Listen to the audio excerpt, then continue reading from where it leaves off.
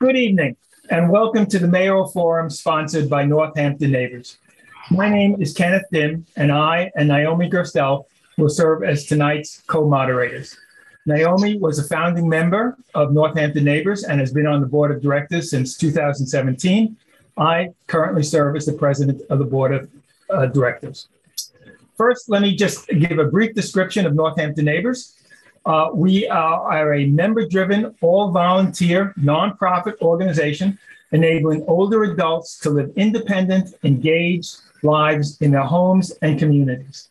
Established in 2017, Northampton Neighbors has enrolled nearly 1,000 members, representing every Northampton neighborhood and drawing from all economic, racial, and ethnic groups. There are no fees, so that ensuring access for everybody to all of our programs. Our trained volunteers offer everything from household help, errands, technical assistance to rides and phone check-ins. In addition, we provide opportunities to connect and share through programs and events such as the forum tonight, interest groups, speaker series, talent shows, picnics, social gatherings, etc. Okay, now a few just very brief administrative and technical notes. Tonight, we will be using a webinar format, not the Zoom meeting format. It's a webinar format so that only the candidates and the moderators, Naomi and myself, and the 4 candidates will be on the screen and can be heard. We will turn on the closed captioning feature. If you would like to see the captions, please click on the box labeled CC at the bottom of your screen and activate the subtitles. The chat feature is not available during this presentation. After the candidates have responded to our questions, there will be a chance for you, the audience, to submit your questions through the Q&A box at the bottom of the screen, and I'll explain a little bit about that later. In addition, this program is being live streamed by Northampton Open Media.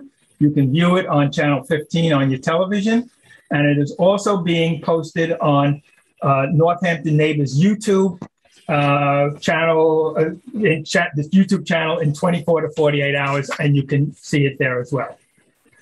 The Mayoral Forum will provide an opportunity for all 4 candidates to discuss the issues, answer questions from the audience, and respond to each other's comments. We'd like you to be specific, the candidates to be as specific as possible, so that the audience can truly understand your positions and be able to differentiate one candidate from the other. The format, very briefly, is Naomi and I will ask the 4 candidates to respond to questions that address some of the key issues in the mayoral race. Each candidate will be asked to limit his or her answer to about 2 minutes. And if time goes over, please be judicious in your use of time. If time goes over, Naomi will very gently interrupt and ask you to finish up. The second section will be that first section will be approximately 45 minutes. The second section will be approximately 20 minutes, in which we'll take questions from the audience. You can ask questions by clicking on the Q&A button at the bottom of the screen. Type in your question any time during the presentation. Naomi will be scanning those questions, and when we come to the section 2, she will ask those questions. If you have a question that you wish to direct to a specific candidate, please do so. If it's a general question, then all 4 candidates can be asked the question. In the third section, which will also be approximately 20 minutes, the candidates will be able to respond to comments and questions to each other. We'd like this to be a lively discussion. And we will end at 8:30, pretty much on the dot. So let me introduce all 4 candidates. I'm going to read the material, the biographical material I'm going to read is from their websites or from the information they provided us. And I'm reading them in alphabetical order. So first candidate, Shanna Fishel, has a rich experience working in special education as a special education teacher in the Boston Public Schools, where they were also a teacher union representative. Currently, they are an outreach social worker serving Western Mass adults who experience both mental health and substance abuse issues. Shanna has volunteered extensively for Planned Parenthood and Habitat for Humanity, and is a certified sex educator, group facilitator and trainer, entrepreneur, activist, community builder, and parent. Lately, Shanna co-founded the Northampton Community Fridge, or FRIGE, a mutual aid project to decrease food insecurity and food waste in Northampton. Second candidate, Roy Martin, started as a commercial fisherman, and as a teenager during the Vietnam era, joined the United States Marines, where he was from which he was discharged honorably in 1981. Loving animals, he decided to start a pet store, and then began an antique business in New York State. Unfortunately, he lost his two boys in a fire in 1980, which set him back many years. This tragedy led him to Northampton, where he found his way back into society through AA, Bill Nagel, and Honor Court, many different jobs, and being president of the Tenants Association of Salvo House, excuse me. Third, Gina-Louise Sciarra currently serves as Northampton's City Council President, as well as their Council's Committee of Finance, and is in her 8th year as the City Councilor. She also works full-time. As a communications manager for Pathlight, an organization serving people with intellectual disabilities and developmental disabilities and autism.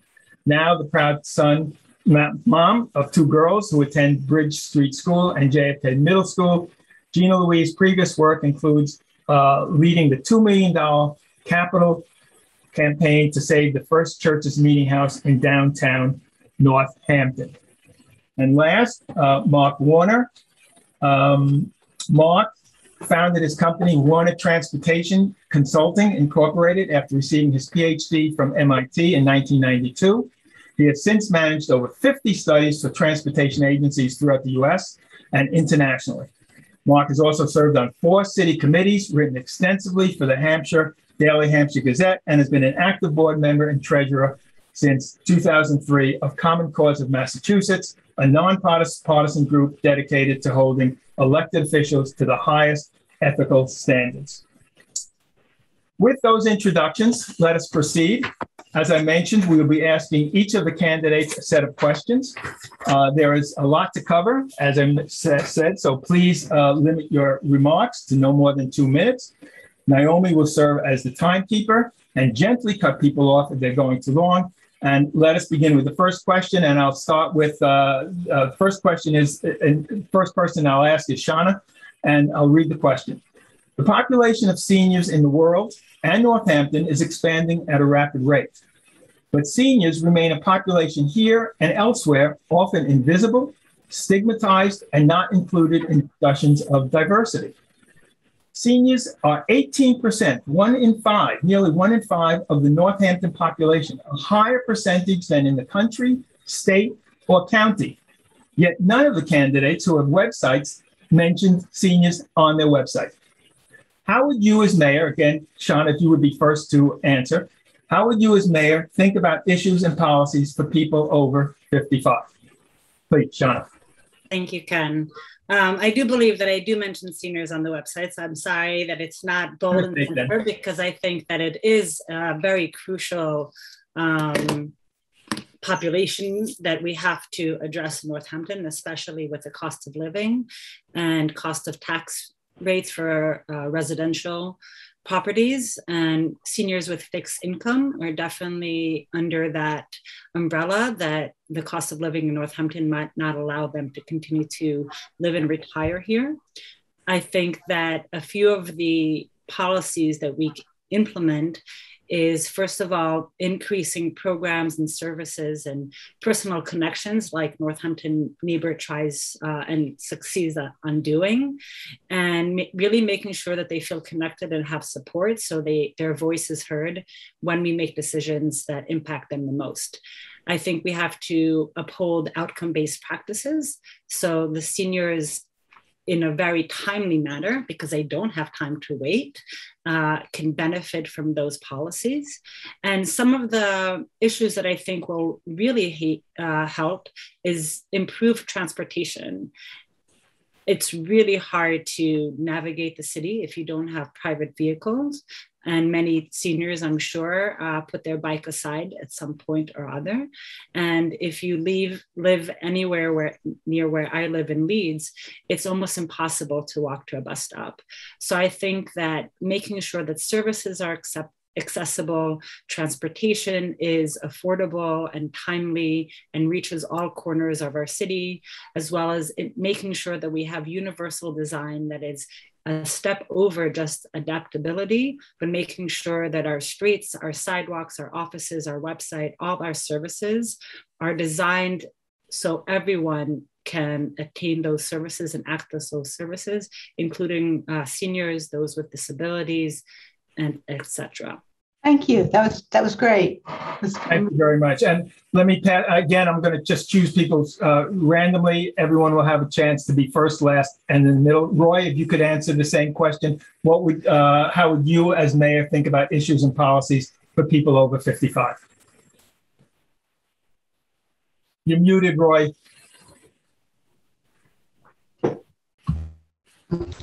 Yeah, is it there? Yep, we can hear you now. Right. The first thing that, because I've been talking about it with all the senior citizens, and the majority of them feel no more Prop 2.5 overrides. I mean, the Prop 2.5 override, the people with the money. Wait, stop. Roy? Roy, we can't hear you. Roy, your mic's off. Try stopping and starting your mute button again. Yeah, can you hear me now? Yes. Okay, did you hear me before?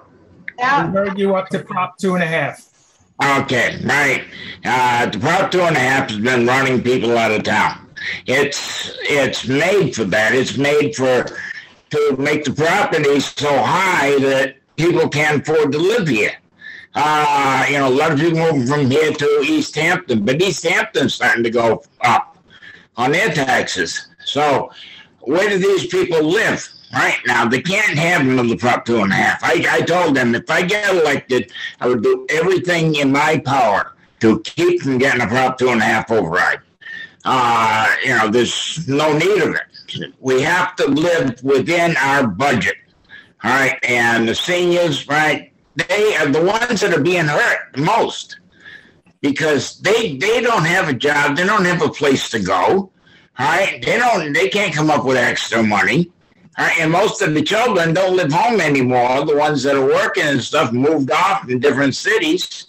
So how do you keep raising taxes if you're not raising your income? Hey, thank you, Roy. Thank you. That's right. Next, Gina-Louise, same question. How would you as mayor think about issues and policy for people over 55? Thank you. Thank you, Northampton Neighbors, for organizing this forum. Briefly, when I looked back to when I first met Sarah Lennox, when I was a Ward 4 counselor, to talk about the concept of Northampton Neighbors, I was actually shocked that it was only winter of 2016, because I can't believe how much you all have accomplished and how established an organization is in such a short bit of time. And thank you for the work. And it's certainly been crucial during the pandemic. Our older population is absolutely growing here in Northampton. And our Northampton population between the two in this latest census has shown that it's grown a little bit, and older residents are a lot of that growth. My mother-in-law is one of those people, and I have an older family member who is excitedly moving here next month. We are extremely fortunate to have a very experienced council on aging. We're also very fortunate that the executive director of the state Massachusetts Council on Aging is a longtime resident of Northampton. And I'm very pleased that we're an age-friendly designated community by the Mass Healthy Aging Collaborative. Just a minute, Roy, would you mute your mic? Oh, sorry. Thank you. That's an important designation for us, but there's so much work that needs to be done around that. Talk to anyone with mobility issues, and they will tell you that our sidewalks are incredibly hard to navigate, as are our downtowns. And we have a brilliant opportunity with our Main Street redesign to address some of these issues and to not just make sure that we're creating a downtown that is more people focused, but is absolutely accessible to all. I would also like to see us become a dementia-friendly community, which is a Mass Council on Aging program. There's state money for these to meet some of these goals, and I think we should really utilize that and really do more outreach and figure out how we can make some of these designations that we already have and other ones that we can aim for really embrace our older adult community. Housing is, sorry. Thank you. Okay. Are you ready? Can we move on? Thank you, Louise. And last, Mark, same question. How would you address the issues and policies for people over 55? I think actually the other candidates made some good points there too. One thing that we are doing right now with the pandemic is that the senior center at the beginning of the pandemic in March 2020 did cut the senior service bus, and that hasn't been restored. And yet there is still a mobility need. So I would hope that that would be something that would get some attention. But I think we have good professional staff at the Council of Aging, and they should be able to go and handle that and recognize the right priorities. And I hope they will get the input from the seniors. You know, there isn't also a monolithic group of seniors. There are people who have been long-term Northampton residents. They've been here for generations. And then there are those people who moved up from other cities more recently. There are different demographics, different attitudes about the city. And we have to recognize it. So there are going to be different views that you want to consider as people age. But one thing too is that with regard to keeping Northampton affordable for those people who are on fixed incomes, who are elderly, there is an opportunity for the city right now to go and defer some of the taxes if you meet certain income and age limits and age thresholds until you sell the property. So it does provide an opportunity to stay in here. The rate is quite a bit higher than prime, and it may be appropriate for the city not to act as a bank, but to consider a lower prime rate, a lower interest rate for those taxes that they would eventually collect when the person does move or die. Okay, let's move on to the second question. Thank you. So the second question, I'll start with Gina-Louise. Where do you stand on the debate over the Main Street design? Just mentioned, what options did you support and what option, did you support and why? In favoring this option, did you take into account how it would support seniors? Yes, thank you for that question. First, we should maybe explain we're in line to get a one-time significant amount of money from the state, $16.6 million. This is from the State Transportation Improvement Program. That's not going to happen again anytime soon, so it's important to spend this money really well. And we're getting this money because they have determined, based on our accident rates, that our downtown is very unsafe for pedestrians, but also for vehicles. We have a very wide downtown. So of the options that were presented, I certainly am most in favor of option 3, although I will say that again, this is a really important opportunity that we have, and I think that we should be really brave and bold with this opportunity and this money. And you know, beyond safety concerns, Northampton faces big challenges primarily because of how our retail economy has shifted from brick and mortar to online shopping. And so we really need to rethink how we use public space and what brings people downtown. Option 3 does retain angled parking, which I know some people are really in favor of. For some people with mobility issues, that is easier, but for others, it's not. It's hard with wheelchairs to use angled parking. And I think that if we take into account how much the cars are changing and technology is changing and can use that space more for people and prioritize the parking that we retain for people who have mobility issues, that we can really change how we approach downtown. We don't want to redesign downtown for 1918, which is I've seen pictures as far back as 1918 of that angled parking. We need to think for the present and for the future, and we need to think for accessibility for everybody. And so I would really like us to be bold and brave with that plan. Great, thank you. Mark, same question. Where do you stand on the debate about Main Street design? What option did you support? Why? And in favoring that option, did you take into account seniors? I haven't actually endorsed any of the particular options right now. The city has gone with option 3. I suppose of the ones that they presented, that was the best. Go along with Gina-Louise on this one too. That there are other considerations, and given that the only 25% threshold for design is going to come up before the next mayor starts, there's still an opportunity for the next mayor to have an input. I'm concerned that the one thing that the city has promised it would do, and I think is imperative as part of this type of study, is to really understand what are the transportation impacts. So what is going to be the effect on visitors into downtown when you're changing parking, and what is the effect on adjoining streets as you constrain in some of the options the traffic flow on Main Street. There are standard tools for this. This is part of what I've done for the last 29 years as a transportation professional. And Tool Design Group, which is the city's contractor on this, is totally capable of doing that. So I do hope that the city does this. I think the state will require it as a condition for their $16.6 million investment. And I hope that Tool Design Group also will get the city's authorization to go and look at the Main Street for Everyone proposal, because I think there are some features of that would be quite attractive and could make the downtown a very special place. Thank you. Next is Shanna. Obviously same question, Main Street design, what option, and how would it affect seniors? Thank you, Ken. Yes, I know that this is a very divisive issue across our city and everyone has very strong opinions.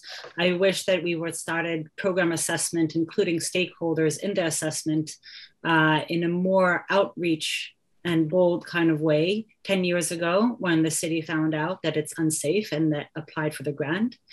And I know that I myself voted for option 3 when it came across the public forum. I do support more towards Main Street for Everyone because I think that it's more accessible. Sorry, that's my dog. I think that it's more accessible in terms of walking and crossing the streets and having green canopy, Frida, and having dogs when you walk them downtown. But I think we're also missing here an opportunity for creating a climate rich downtown. We're missing an opportunity to do geothermal batteries and district heating exchange and really putting fiber optics underground and really missing an opportunity in that regard. And in terms of seniors, other than having wider sidewalks and easier accessible to bus stops, because oftentimes the DPW, when it plows the snow, it blocks some of the entrances to the bus stops. So I think that making sure that when we widen the sidewalks, we don't lose the DPW responsibility to clear the pathway so people can walk. And I think that if we had a more climate forward plan, we could actually retain some money from lost electricity. And therefore, when we go back to what we think about fixed income for seniors, we have to reduce our expenses. And one way to do that is with climate focused electricity and loss of waste. Thank you. Thank you. And last, Roy, same question, obviously. Your position on Main Street design, which option you supported, if you did support an option, and how that would support seniors. You're muted, Roy. Turn your mic on, please. Thank you. Come on. No, you're muted again. Yeah, there it is. All right, you turned green finally. We can't hear you, Roy. Roy, turn it off and on again. Roy?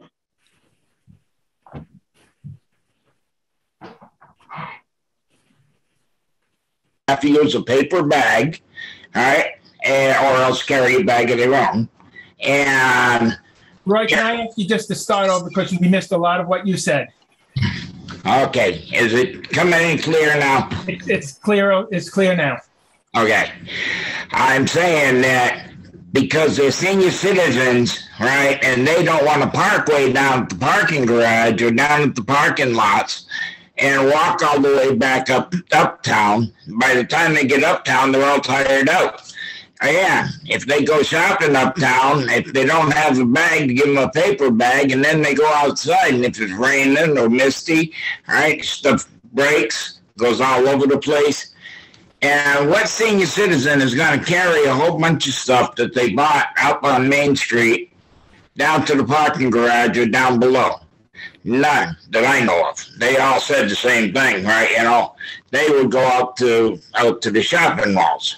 So, in order to, well,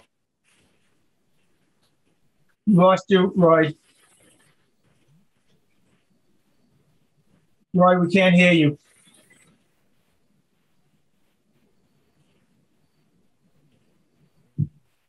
I'm not sure. the parking tickets. I don't know what to do. Yeah, okay, somebody was cutting in there. Yeah, but anyways, right?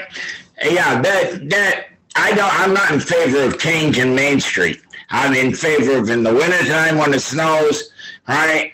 It snows today. Tonight, you got the trucks out there and everything hauling the snow away so that Main Street is clear. All right, that hasn't been done since Mary Ford was here. All right, when Mary Ford was here, she had a few good things that she put into the service. Okay.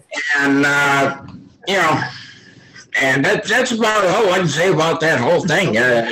Thank you, Roy. You got to think about the senior citizens and think. A lot of them have walkers, all right? A lot of them have canes. Roy, we're gonna go on to the third question. Go. I'll mute. Thank you. This is a question that's also raised or addresses a fair amount of publicity and controversy in the city in recent months. How can and should the mayor respond to neighborhood issues? For instance, when a neighborhood wants a stop sign, speed bumps, or cherry trees. So what's the response of the mayor? How can the mayor respond to community interest, community pressure, community input? We'll start with this, Marc, please. Sure, those are all different issues. With the stop sign and the speed bumps, for stop signs, there are standard warrants. And if the road has a certain traffic speed and amount of vehicles coming into it and it warrants a stop sign according to the standard warrants, it should get one. I'm not sure how many cases there are like that in the city. If it's just been derelict and not putting one up, we can certainly do it. With regard to the speed humps, this is also a thing too, where you want to look to make sure there is consensus of the neighbors there if they want to slow the traffic. It's not always a uniform decision. Sometimes there are neighbors who don't want the speed hump in front of their house. This is also one too, though, where the city can do some traffic measurements and determine whether it's appropriate. So there are some expert things that you can get to evaluate it. Cherry trees, and there would be other examples of this too, where some neighbors are going to have a different view from what the city has proposed.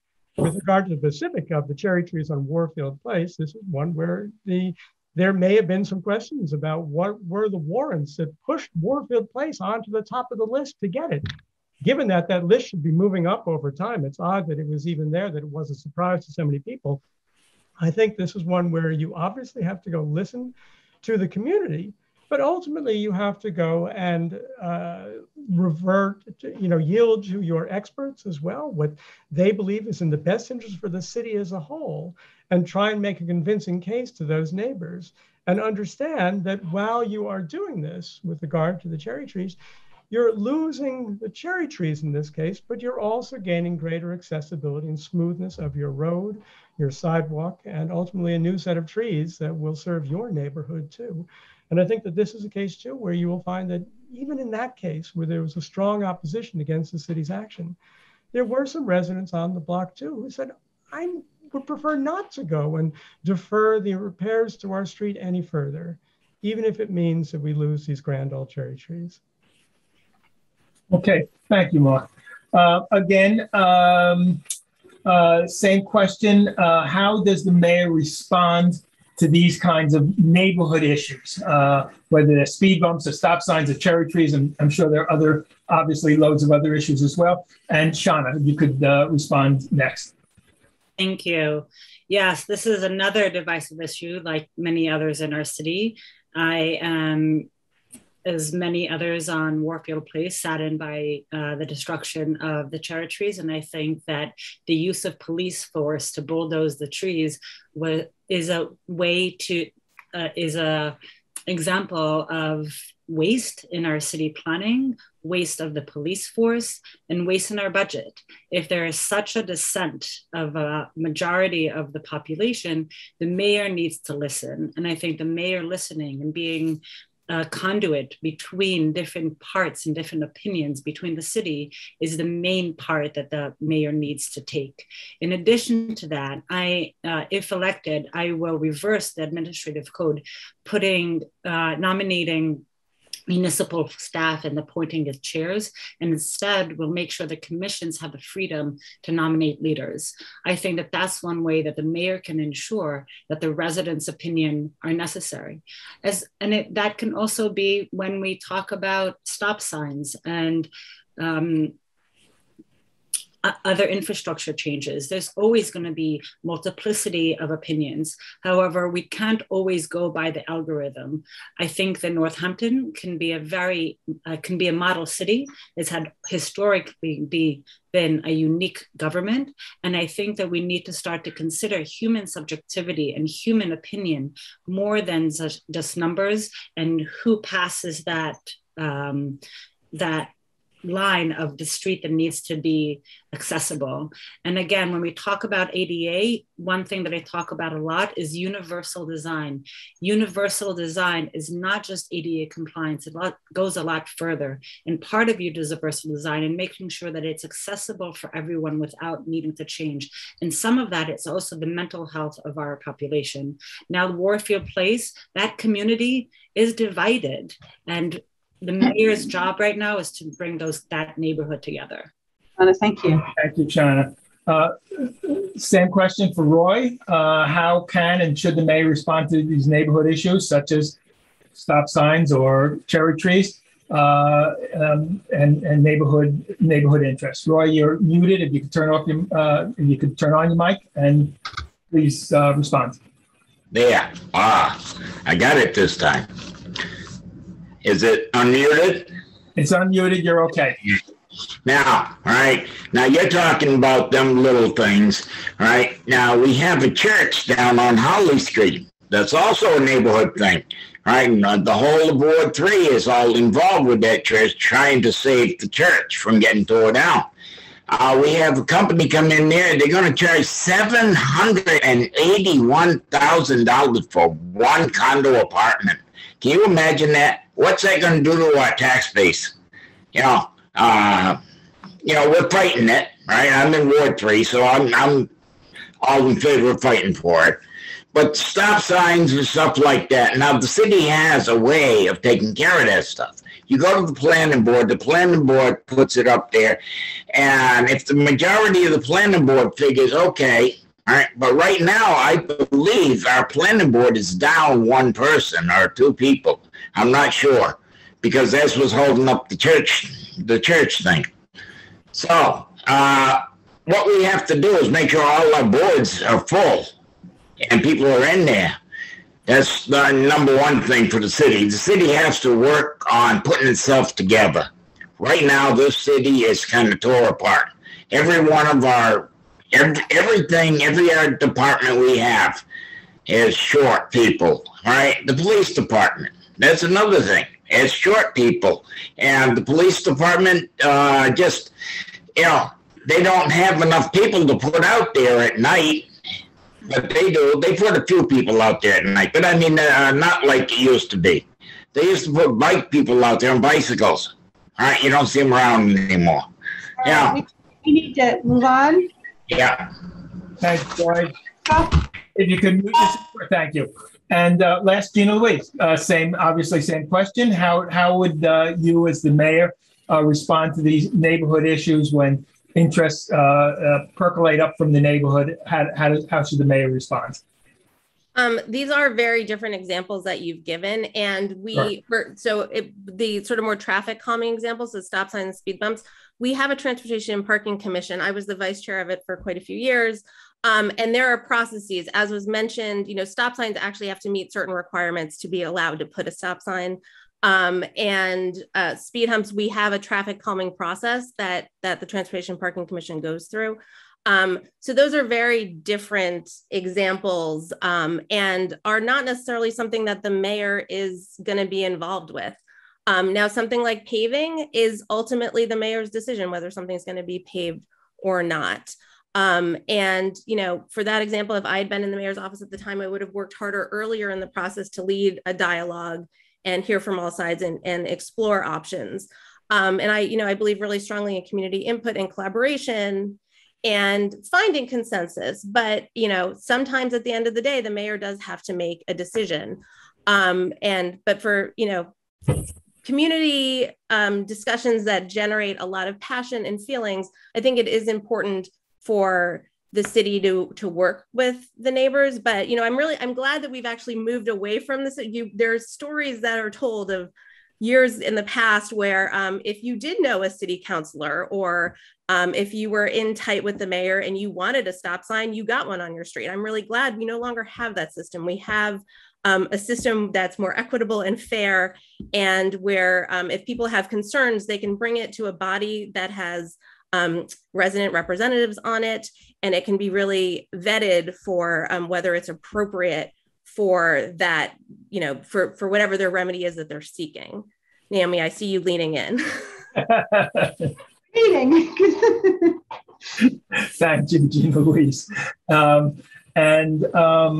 I guess that's it for answer that question. Let's move on to the fourth question. Also a question that has addresses a fair amount of controversy and discussion over the last number of months. Several of you and the city and state support the creation of a Department of Community Care. Are there models, this multi-part question, so bear with me. Are there models in other similar sized cities as Northampton that you are using to create and develop this department? Specifically, how do you envision this department coordinating care with other emergency first responders, police, fire, EMT, et cetera, or emergency mental health workers? And let me be more specific.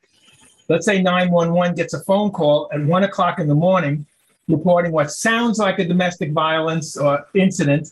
How would this be handled? Okay, so again, multiple questions there, but if you could address this with some specificity, that would be great. Roy, could you start, please?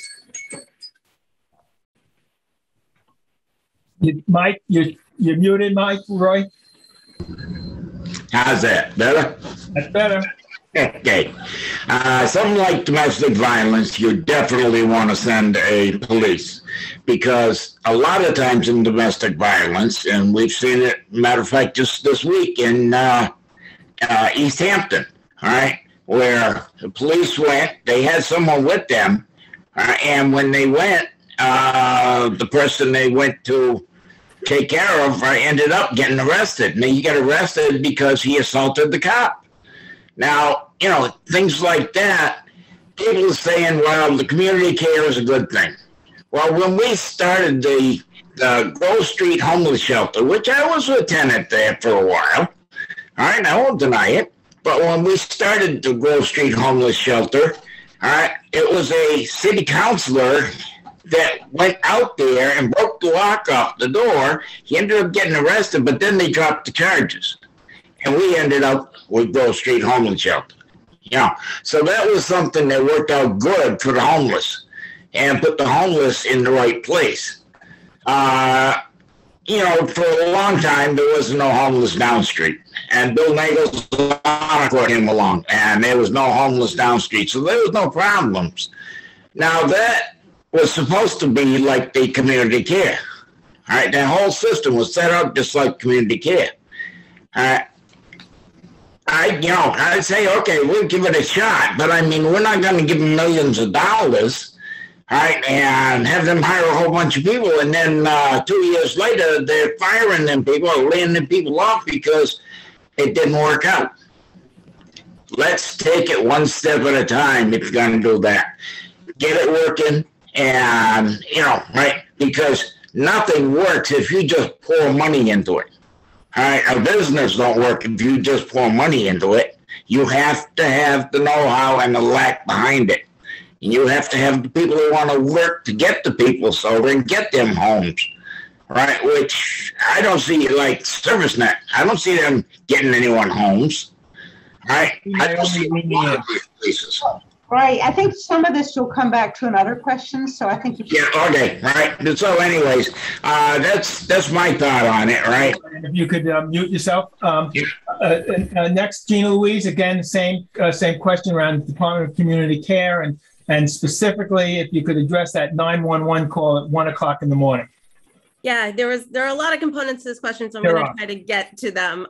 So, I co-created the Northampton Policing Review Commission with the mayor, and I fully support this primary recommendation of theirs to implement a Department of Community Care, and we'll absolutely support the implementation process this year to get us operational in the next year.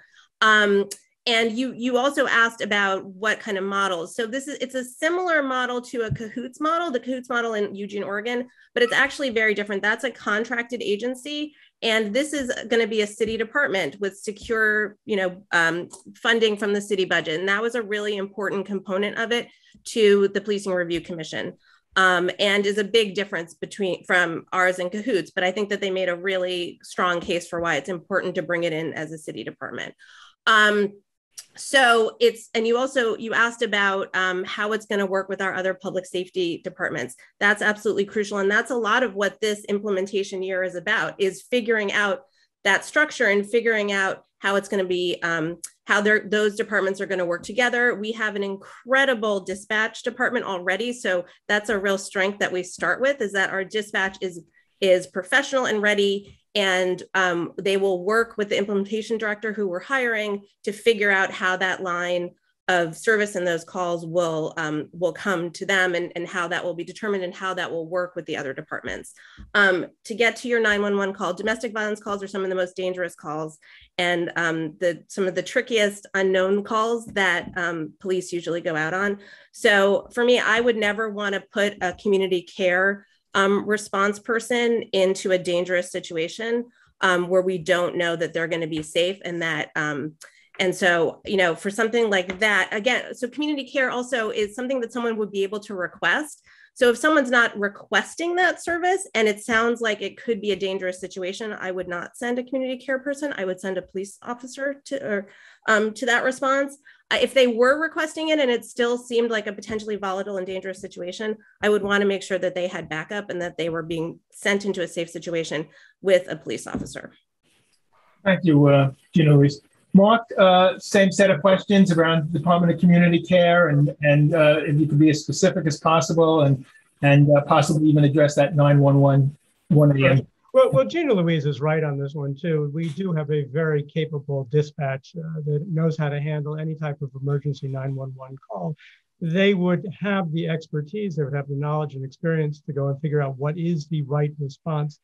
I don't feel that I would want to go and make a categorical decision about what would be the right circumstance, what type of response that the city should send, but the dispatch would know how to do this, and I would go and trust their judgment. And I think they would understand what the issues are and who would best be able to handle it. The Department of Community Cares is a good idea. This is a service that will be essential. It will be valuable to Northampton, and I hope that we do get it right. I think the people, the staff there, will work effectively with the police and understand the type of calls that come in and how to handle it. Their services will go beyond the emergency response, so there's also an outreach service that they will provide for dealing with mental health issues, substance abuse, outreach to the homeless and people that are more down and out in the city, and be able to go and steer them to the right types of services and healthy alternatives. So I think that is valuable, and the city is putting in, doing the study now, is about to do it in the coming fiscal year, to look at how to design this system, what is the staffing going to be for the budget we've got, and to come up with a plan going forward. It's also something where the department will get into place, and I think Cahoots, the one out in Eugene, Oregon, is something that showed up often as a model. Recognize that Cahoots is a very tiny percentage of the public safety budget for Eugene, Oregon. It's 1 or 2%. So any estimation here that it was going to be a 50% response, that would be ideal, is really misunderstanding the relative role of Department of Community Cares relative to the police. Thank you. Thank you, Mark. And Shanna, same question regarding Department of Community Care and your position on it, your sense of it, and how it would coordinate with first responders and that the 1 a.m. 911 phone call. Mm-hmm.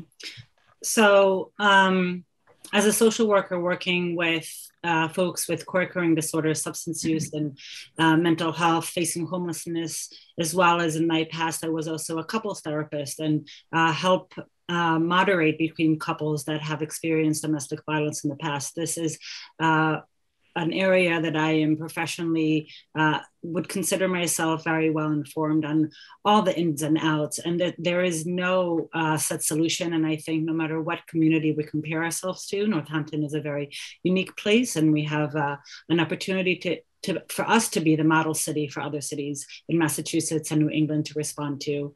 And I think that the fact that our dispatch is staffed by civilians is very important to continue, because that means that they will be able, like my peers here have said before, to be able to navigate the conversation and to understand, is the police or is the Department of Community Care their appropriate response. However, when we're talking about DV at 1 o'clock in the morning, I don't know if you were talking about a cisgender couple with a man and woman, a queer couple, a couple that is of color, that have children, and all those attributes are severely important to understand, because most of those marginalized groups, if you send a cop to resolve the issue will escalate. And you have to be very delicate with how you resolve domestic violence. We have to really understand that if we are a true progressive city, we must hold values for the maximum benefits for the disenfranchised folks. And this is the focus for the Department of Community Care. Because like Roy said, the DV in East Hampton, one of the people assaulted the cops. If there were children there, we want to de-escalate as social workers, as peer specialists, which will be the ones that staff the department.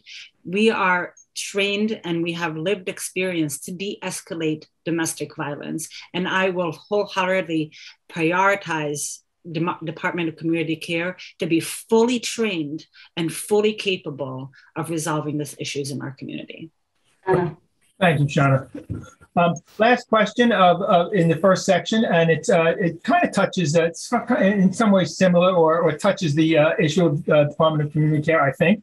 And that's, how would you deal with people experiencing homelessness in downtown, excuse me, Northampton? And did the mayor make the right decision to clear out Pulaski Park? Okay, if Mark, you could begin the response. Yes, that is an issue for Department of Community Cares, and I think the outreach services and the staff they hire should be prepared to go and encounter, to go and seek out the homeless where they are and steer them to services and recommendations so that they can help them. Another part of this, of course, is recognizing looking at the underlying causes of why they're homeless. Is it a mental health issue? Is it a substance abuse?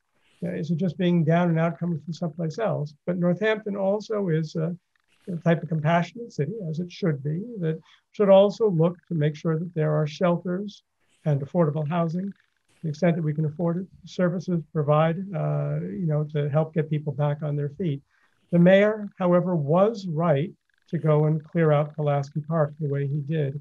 I think he actually should have done it beforehand. It took an incident where somebody got stabbed, to people who were essentially being as residents of the park there, to make it a catalyst for some change, some action. But right now, Pulaski Park is not functioning as a park for the people of Northampton. People don't bring their kids to Pulaski Park the way they once did, the way I did, for example. And this is one where we have to be conscious of treating the homeless people, the panhandlers, downtown, and seek services for them through Department of Community Cares. But we also have to recognize that we have an obligation to the downtown merchants and residents of Northampton as well. This is a source of our employment. This is a source of our property and meals tax and property tax. This is a source of our quality of life.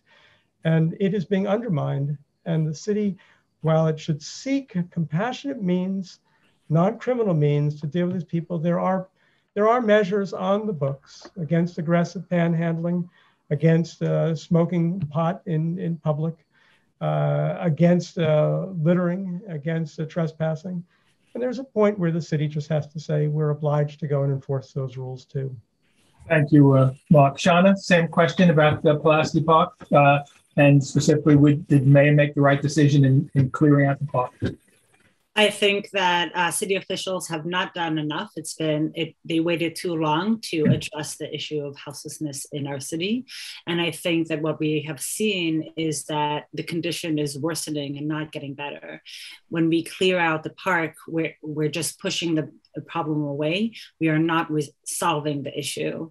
There has been a tremendous lack of consultation with those most impacted. I've spoken to many houseless individuals and homeless people that are on the street, and ask everyone that I spoke to, have they been consulted regarding the Resilience Hub, or have they been consulted about what they knew of the community? And none of them have. So they feel out of the conversation. So no wonder that the condition has worsened. And we just have to look at the nation and other dense cities, especially on the West Coast, to see that we are in a housing crisis. We need to redirect short-term resources like emergency shelters and really invest in permanent supportive housing. And one of the policies that I aim to bring is housing first. It's an evidence-based practice to eliminate homelessness by providing permanent housing with no conditions. When I work with houseless individuals, I have to make sure that they are sober, that they are stable in order to get them housing. If a person doesn't have permanent housing, that person is also not going to get sober. So we need to make sure that we have the resources, that we have the systems in place so we prevent the situations from getting worse. Great. Thank you very much, Shanna. Same question, obviously, for Gina-Louise, in terms of Pulaski Park, and would you agree with the mayor's decision to clear it out? And how, in general, would you address people experiencing homelessness? Well, we know that we have a houseless population, and they're part of our community. This is not unique to Northampton, although we do, I think, embrace them as part of our community in ways that other places don't. There's a housing crisis throughout the country right now. And obviously the Supreme Court's overturning of the eviction moratorium is only going to make this matter worse. And we know that, that eviction numbers are going up, as are foreclosure numbers. So this is a problem. And I was in a meeting this morning, a COVID response task force meeting about this issue. There are nonprofits and faith organizations and individuals, and the municipalities are working very hard and trying. There are resources that are coming from the state and actually from the federal government. But as we've said, like, there are just not enough units. We need to find a way to create more units for people. And also there are even emergency vouchers that have become available, but our rents are too high to qualify for them. So we need to find a way to create more units for people to be able to get into stable housing. In terms of Pulaski Park, it had become an unsafe situation. And I know that everyone who was moved, they had sort of moved in fairly recently to that spot, and they had worked, the city worked with local agencies and outreach groups to contact each individual who was there and work with them at that moment to try and figure out where they could move to that would be more stable for them.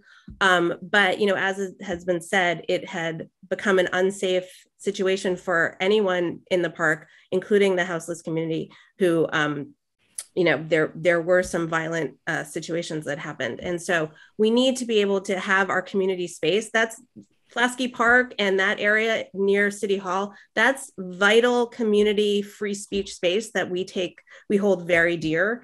And that needs to be available to everyone and feel safe for everyone. And so I think this was a situation where the mayor did need to step in and move people, but I know that they worked incredibly hard with with local groups to find solutions for that immediate problem.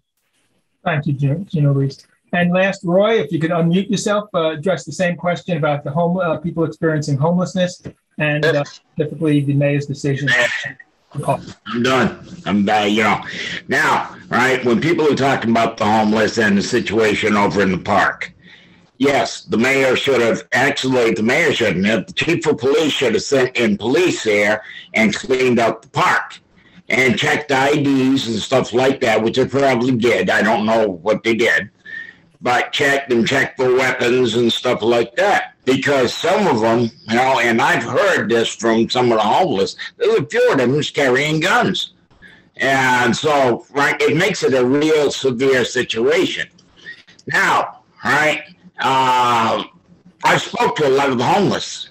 A lot of them come over from Holyoke because they were being pushed in Holyoke. Some come from Springfield. There's 6 people who come and stand out there with signs, disabled vet. They come in a van every morning and they stand out there all day. And then what they get, they turn over to the driver of the van.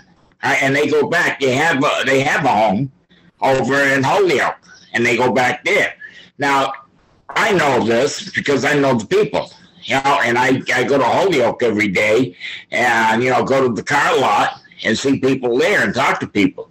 So I know what's going on with the homeless, all right? There's a lot of them. You ask them, are you a vet? They say, yeah, all right. Well, how come you don't go up to the VA and get something? Oh, no, they won't help me. I said, why won't they help you? I said, have you got your DD-214? Oh, what's that? They don't even know what a DD-214 is. That says everywhere you was and everything you did while you were in the military. All right, I know one guy, he was in the military 2 days. All right, and he puts disabled vet. Well, he was in there for 2 days. And the city has given him benefits and everything through the Veterans Services Office. So, and they all can go to the Veterans Services Office. So you see, the homeless, right, have different things if they want to take advantage of it. But they don't want to take advantage of it. A lot of them are just lazy, and then there's other ones who just want to fill their pocket, and when they get enough money, they move on somewhere. All right? And we're gonna move on as well. Yeah, okay. Thank you, Roy, and mute yourself, please, again. And thank you for that's the completion of the first section in which we asked the questions. And now we're going to proceed to the second section. We're just about on schedule, maybe slightly behind, in which we're going to take some questions from the audience. If people still, you can submit. Roy, can you mute yourself? We're hearing a lot of noise. Thank you. You can still ask questions by going to the Q&A at the bottom of your screen and typing something in. And please indicate if you haven't already, if it's for a specific candidate or for all in general. And if you want the name to appear, you can have your name appear. Or if you want it anonymous, you can click the anonymous button. So with that, I think Naomi is going to kind of take over and scan the questions and ask. I'm going to do that, and I'm afraid we're not going to have time to get through all the questions, but we'll get through as many as we can. And let me begin with the first one. Hello, my name is Fred Zimick. I live in Ward 3. As mayor, what would you do to persuade Coca-Cola from leaving Northampton? And can I just interrupt? If we can make this really short, because we don't have a lot of time, as people 30, 45 seconds, 60 seconds at the most, that would be great. Anyone? Who wants to begin? Sure. Well, I think actually the time to try and persuade Coke from not leaving, kind of passed. But I would hope that the city, and the day that was announced in the Gazette, I did send a letter to the mayor and to Annie Lesko, the head of the economic development in the city, to find out if they knew anything more than was in the Gazette. I was concerned that there was that there was some municipal role that may have taken place there. They're the largest water consumer in the city. Was there something we could have done, a low-cost capital investment to provide more water, or perhaps change the rates while still being fair to the other ratepayers in the city? But I'm hoping now that the issue isn't so much about trying to convince Coke to stay, but to try and find somebody else to take over the plant. And I'm hopeful that that is an option. Coke has invested a lot in that plant, and that maybe one of their contractors that they use in their plants elsewhere in the country would find that this is a suitable location and it can work for them. Right. So I think that's something to emphasize. Thanks, Mark. And other response? Anyone else want to respond to Shanna? Yeah, I actually do not want to persuade Coke from staying. I understand that we're losing an enormous amount of jobs, substantial tax rate and water fees.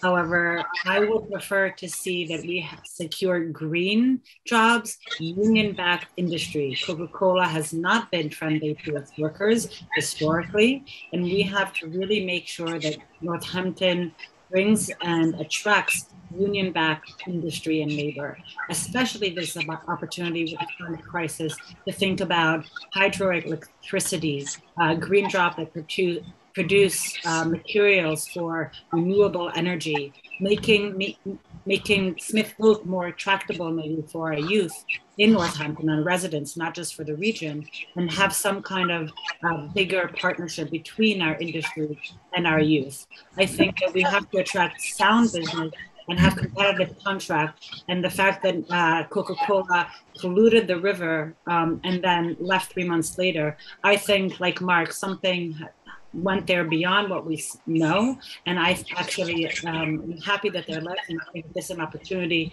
for industrial growth. Talk for a bit about this?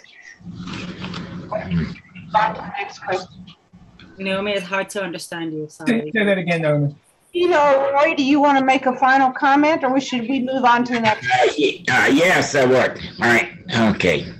I remember when Coca-Cola first moved in here, and I believe, and it was Mary Ford, right, that was signed up to them so that they would move in here. And at first they weren't going to move in because they didn't have a railroad crossing.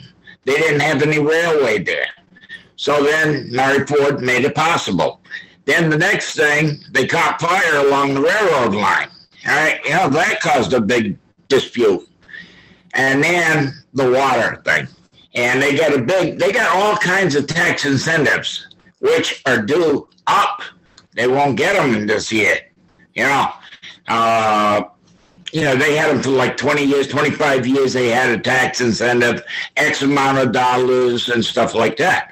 And it was worked with the city, so to move here. Now, the only thing they were doing here wasn't Coca-Cola that they were bottling. They were bottling the drinks, all right, Powerade, stuff like that. So we're losing 300 jobs. But it's up to us, the people of the city, not just the mayor, not just the city council, but us, the people in the city, to come up with some idea to use that property. All right, and because they're moving out, they should have to pay X amount of dollars to the city. And they're not going to leave derelict buildings. They're going to have to pay taxes on them. Okay, so Gina, do you want to have? I do. Thank you. Roy's right. Actually, Coke does have a TIF, and it's quite convenient that their TIF expires the same month that they are planning on closing. The loss of the Coca-Cola bottling next June is a big hit. There's absolutely no question. And we are a victim of a larger corporate restructuring that they're doing. I feel like I can answer a lot of your questions, Mark.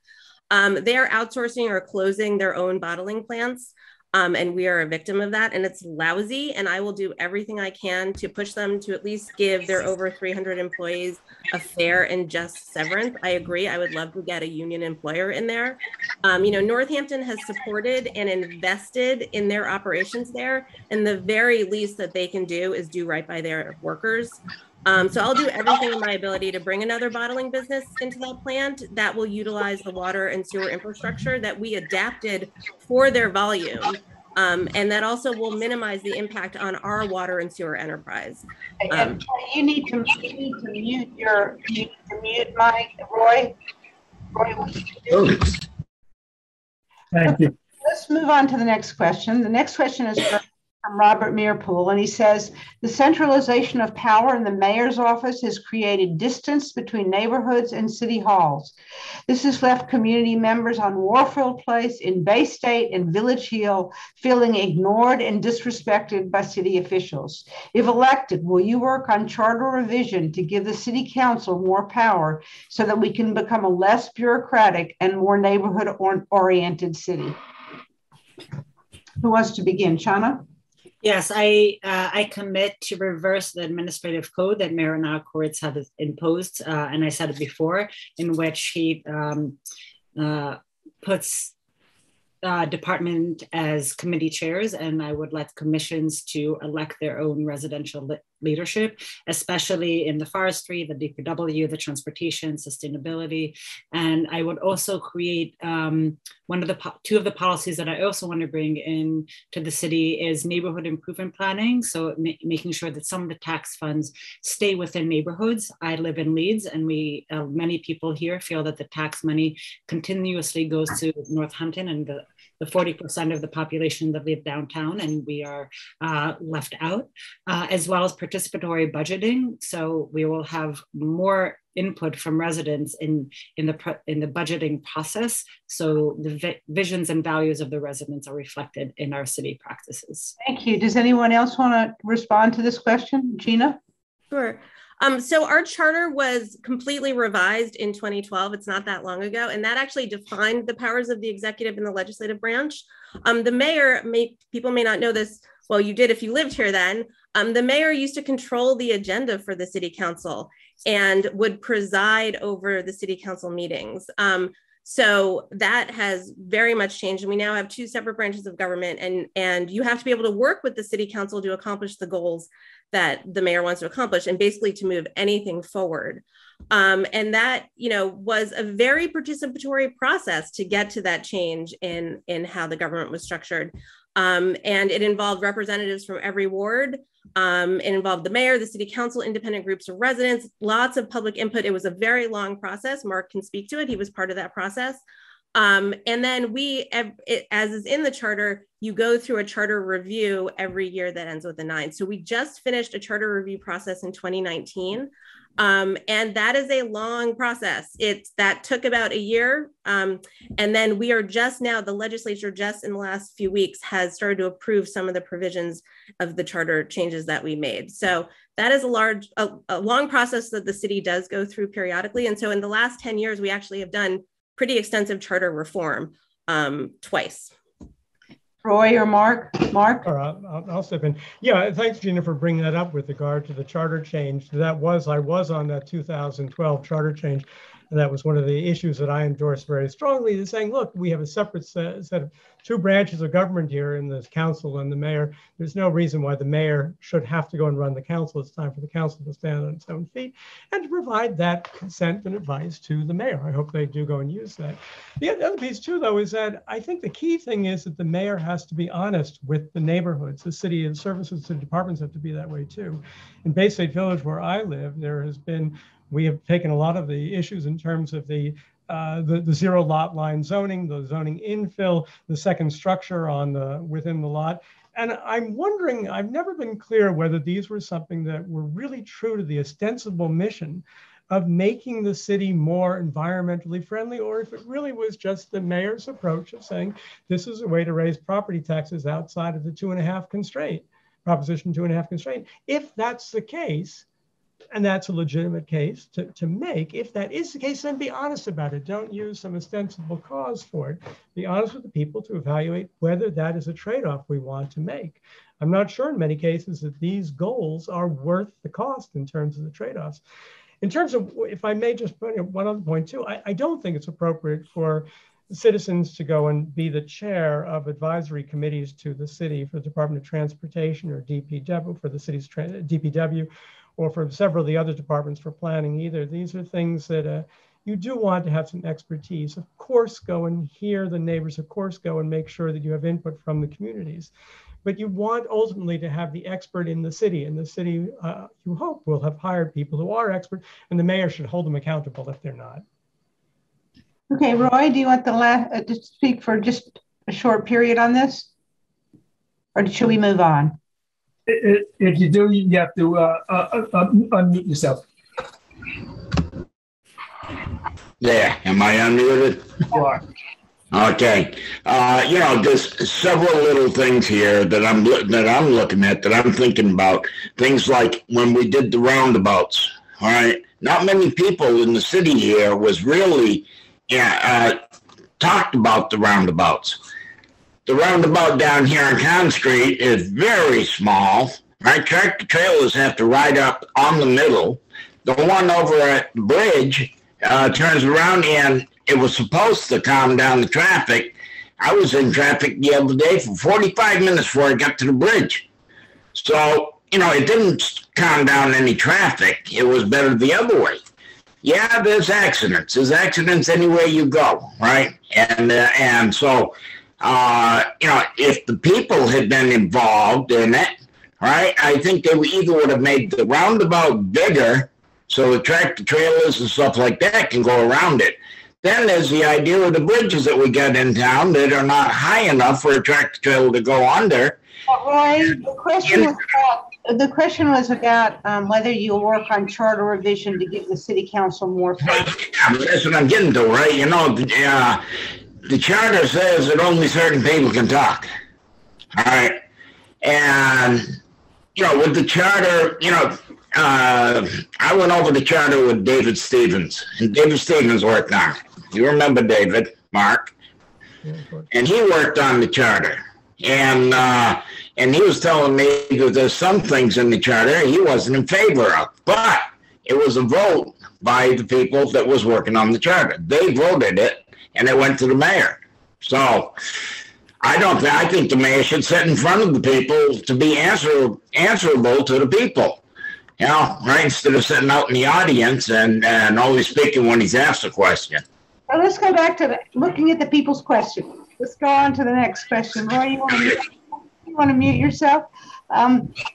The next question is from Lily Lombard. She says there's been great public debate over the redesign of Main Street, with residents calling it our once-in-a-generation opportunity in terms of safety, economic viability, transportation, and climate resiliency. Where do you stand on the current design option number 3? Please offer specifics. And since if elected, you will be taking over this impactful project. How do you feel about the city's current timeline for submitting the 25% design plan to the Massachusetts Department of Transportation in December 2021, weeks before you are sworn in as mayor? We've already talked about this to some extent, but not entirely. So does anybody want to add to what you said earlier or in response to Lily's question? Sure. I've already stated where I stand on this, and this is an issue. I'm actually on the advisory committee for the Main Street redesign. This is something that I've been working on for years. This has been a discussion for many, many, many years. There's actually been public meetings in the past about this. This is sort of not a new issue, although there's been a lot of public input recently about it. And I'm prepared as mayor to take over, having done extensive work on it. And the timeline is, if the timeline is what it is, and we do have to get that 25% in, then I'm prepared to meet it. If we have a little bit more time, then we'll work with that. But the key is that we need to not jeopardize this money. This money is very important. We don't get money like this from the state almost ever. And so we need to make sure that we get this money and we meet the requirements to get it. But, if we have a little bit more wiggle room to work on the design, I'd be happy to do that. So does anyone else want to give a brief answer? Just very quickly. Mark? Just that even with the 25% design, that still leaves 75% to design before you even turn a single brick. So there are opportunities for the next mayor to have an impact here. And in the remaining design, we can still deal with some big issues, including the streetscape, the trees, the traffic flow, so that even the dimensions of parking. So there are a lot of other things and supportive policies. Shanna? Roy? I know that we spoke about this before, so I'll be brief. I think that there was not enough residents' input. I know that many residents were very much in shock. So even though that there has been debate, I think that this is an example that we need to slow the process, and we cannot lose this budget, but we also are missing an opportunity to make a little bit more green investments like rapid charge parking spaces for electric vehicles. So I think that if elected mayor, I will be very bold in sort of pushing the bucket and seeing what changes can we do with the time that we allow it. Roy? Unmute yourself, Roy. There, I got it. What I think is that we need to come up with a different plan, because senior citizens don't ride bicycles, all right? Families that come to town to go to the restaurants, they don't ride bicycles, all right? You know, you got a husband, a wife, and 3 kids.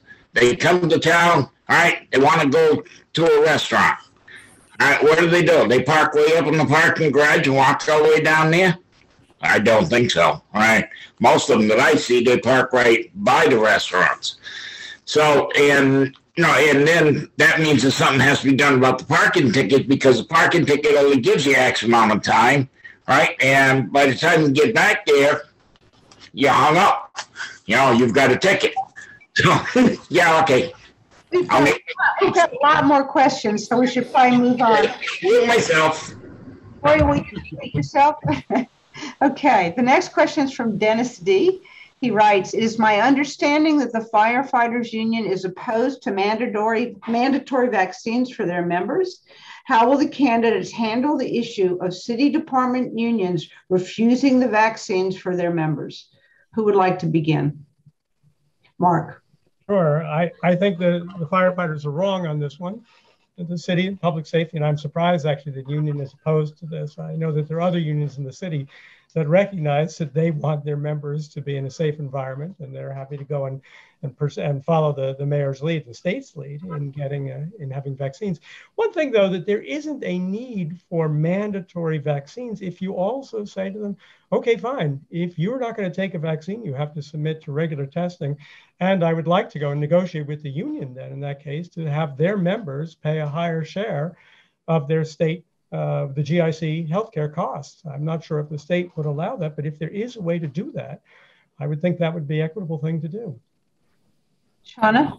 Yeah, I'm pretty surprised that the firefighter unions, first responders will oppose this mandatory vaccine. And I know that with President Biden now imposing a mandate vaccine to employers with over 100 employees, I think that we're going to have a national debate on the efficiency of mandates. I know that there's also some universities that are trying through the path of education and really making sure that everyone has the right evidence and making sure that science leads the way. And I think that we can come to a negotiation. And I think that this is a no debate. We need to create everyone's safety. And as first responders, they have a responsibility towards the residents. And like Mark said, it needs to be coupled with also testing, because obviously anyone that is vaccinated can also be a carrier. So I think that this is a very hot topic and a crucial topic because lives are in stake. Anybody else want to comment? Or the next question is, well, Gina? Oh, I was just going to say, I had not heard that Local 108 was opposing mandatory vaccines, but I do hope that there will be more federal and state help or pressure, depending on how you want to look at it, to be able to mandate them. And that, I would lean on those resources as well. But I think, as Shanna was just saying, this is a very important safety issue, particularly for first responders. Roy? Okay, there. What I think that yes, right? If they want to be unvaccinated, but then if they go and they catch the disease, then what you can do is turn around and sue them, the ones that want to be unvaccinated, sue them. All right. And then if they got to put dollars up, they're going to either put dollars up or they're going to get vaccine. I'm in favor. I got my shot. I got J&J, and I wasn't going to get a shot. But then someone called me. David Stevens called me and says, "Hey, Roy, right over here, this is J&J." I went right over there. So that was over in Holyoke. So anyways, right, that's all I got to say is, right, the ones that get the shots and are covered, great. And the ones that don't get the shots, if they get the disease, let them get sued. Okay, so the next question is from Deborah Levy. It's, what are your ideas for making Northampton more affordable for renters? Roy, you need to mute. Okay. Who wants to take this one first? What are your ideas for making Northampton more affordable for renters? Shanna. I think that first of all, we have to make a community. We have to engage with a community assessment of our property values over here, as well as who owns property in Northampton, and make sure that we do not have a monopoly of ownership over those that do not have resources. We have to do it in line with climate justice and racial justice, and really have creative solutions. We have to diversify our tax base, and we have to ensure that when we have large properties, that we set aside some affordable living. And that can be, there's technology out there for 3D printing homes. There's technology out there that we can use a village home to store data, and that data can create heat exchange for the community. We can have pods and community living. There are a lot of creative solutions out there, but the most important things that we have to include those impacted individuals, those that are fixed incomes, that are on benefits, and make sure that we listen to them and that they lead the way for these solutions. It cannot be a top-down approach. It has to be a bottom-up. Does anybody else want to comment? Yeah. Mark? One thing that we did do when we had the second home on the lot allowance, that we didn't put in a planning allowance for that home to be smaller than the one that's there. And as a consequence, as developers have done infill and putting second houses on lots, they put big houses on lots and sold them for $700,000. If you had had a change in code, and you could have done this at the time that an infill zoning plan was made to make for a smaller house, a proportion of what the existing structure is there, you would have had definitely a more affordable home that could have been used and affordable for renters. So I think that's one thing we could have done. It's time to revisit that. I would not impose a rent control on Northampton, though. I think that leads to deterioration of existing stock and fewer homes that are available for renters. So it's counterproductive. Gina. Well, rent control is actually not legal in the Commonwealth, so that's not an option. I would say, I'm very proud of the work the city has done recently on dismantling old zoning restrictions that are exclusionary and are working to address some housing needs and affordability through zoning. We want zoning that creates more opportunity and housing for all. And we also have to protect housing for those that are most vulnerable to losing it. I wrote and sponsored a resolution supporting legal counsel for tenants in eviction cases. This is state legislation, and this is vital. People would be at risk of losing their tenancy, and they would go to court, and their landlord would be lawyered up, and they would not have any kind of counsel. So it's vital that people who are at risk have counsel. I'm also working currently on taking the burden of rental fees off of renters. With a home rule petition to the state. So asking that for agencies that charge a fee, that the fee is charged to the landlord instead of the renter, because that can be the difference between someone gaining a tenancy. That extra amount of money of that fee could be the thing that keeps someone from being able to get into a home. And the service that is value added is really for the landlord and less for the renter. I think we have time for only a couple more questions. One quick sentence, that the state doesn't allow rent control now, but there have been home rule petitions in Somerville and Boston, and I don't think that is advisable for Northampton. Sorry. Okay, Roy, very briefly, and then we have time for one more question. Unmute yourself. Unmute, Roy. We have subsidized housing in Northampton. I'm in subsidized housing. So we have that in Northampton. Now, we also have a lawyer, right? Well, Bill Newman takes a lot of cases, but I mean, he only takes the hard cases. But there's also other lawyers down on Pleasant Street that do this stuff on the people being evicted. I know that because I've been there before, over 20 years ago. I've been 21 years where I'm living now. So, and I ain't about to give it up. But, you know, right, some people just don't abide by rules, all right, just like in there, right? A lot of people don't abide by rules. So, right, it's going to make more homeless. And right now, with the eviction the way they are, people have just stepped on it. You know, and now they're saying, oh, I should have paid my rent. I should have paid my rent. Well, they should have paid their rent. All right. I don't feel sorry for them. They had the money. A lot of them are on Social Security and stuff like that. They had the money. They could have paid their rent all along. They thought they were getting away with something. All right. It's going to get away with in the state of Massachusetts.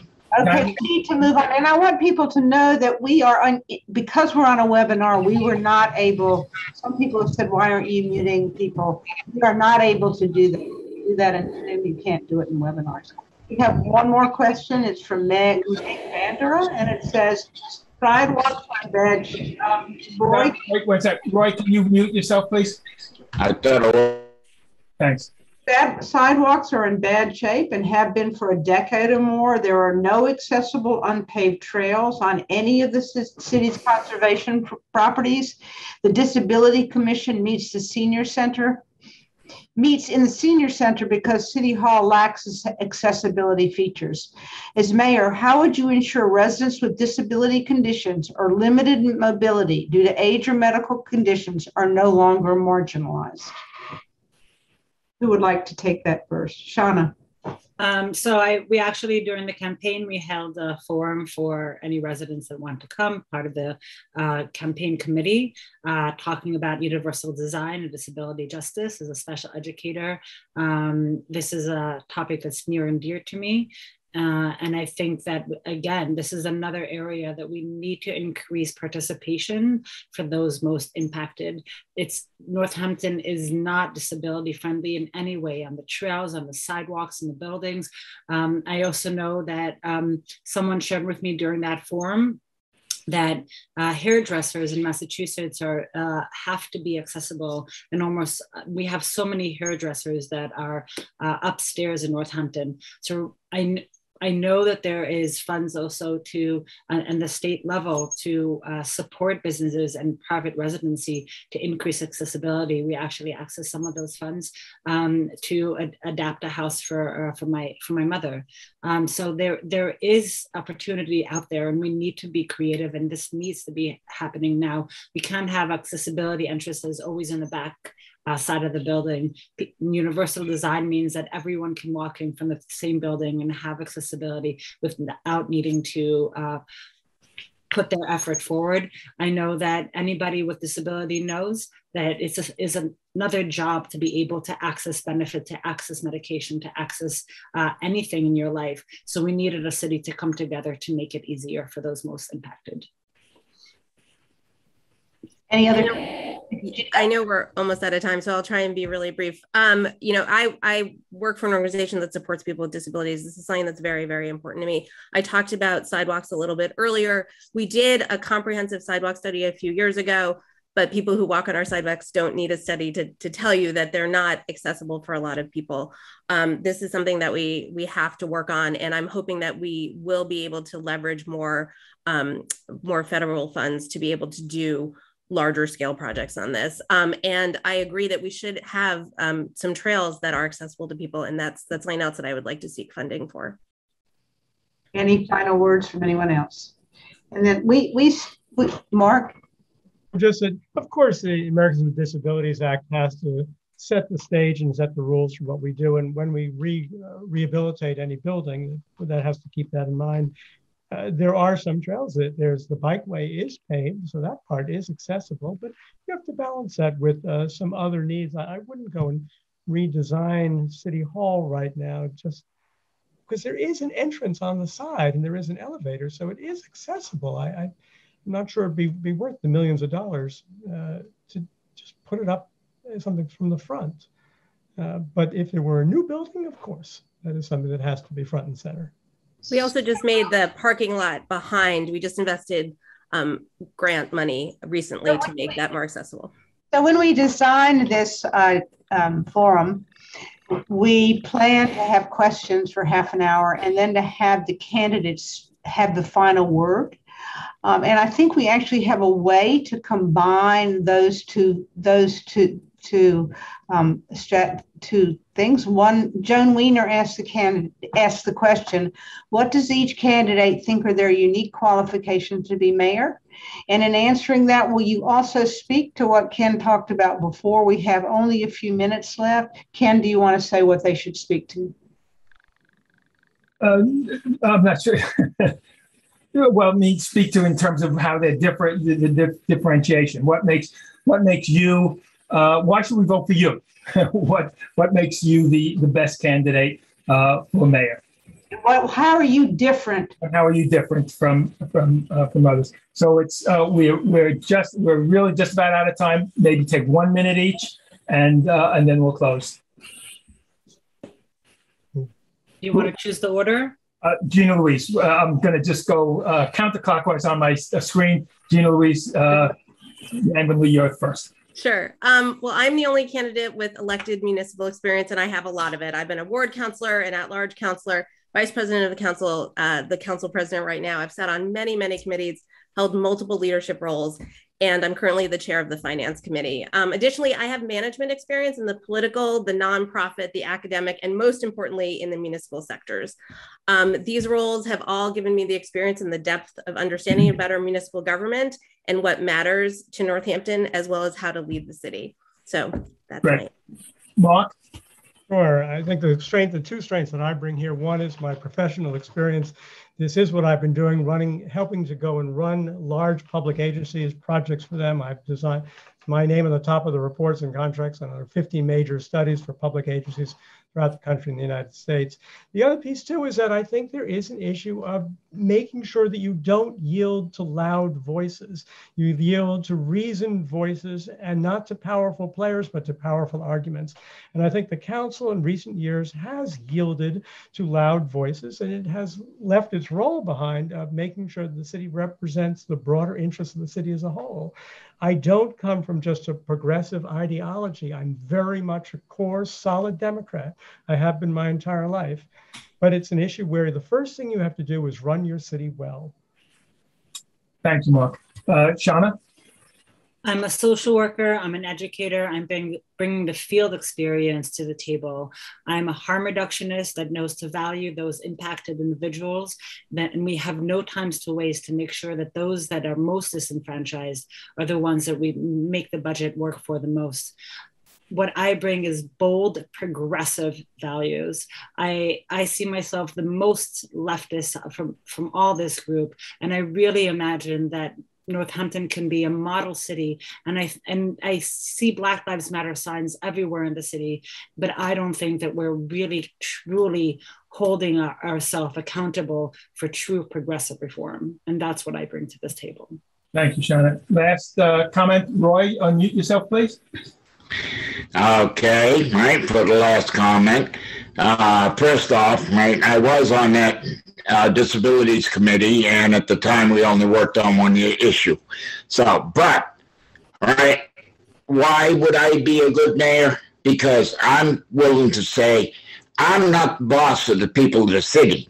The people are my boss. The people come to me and say what they want and what they need, and I will work towards getting them that. But I'm not going to take stupid ideas and stuff like that, right? I mean, you get some homeless guy comes in off the street and he says, oh, hey, right, I'd like to see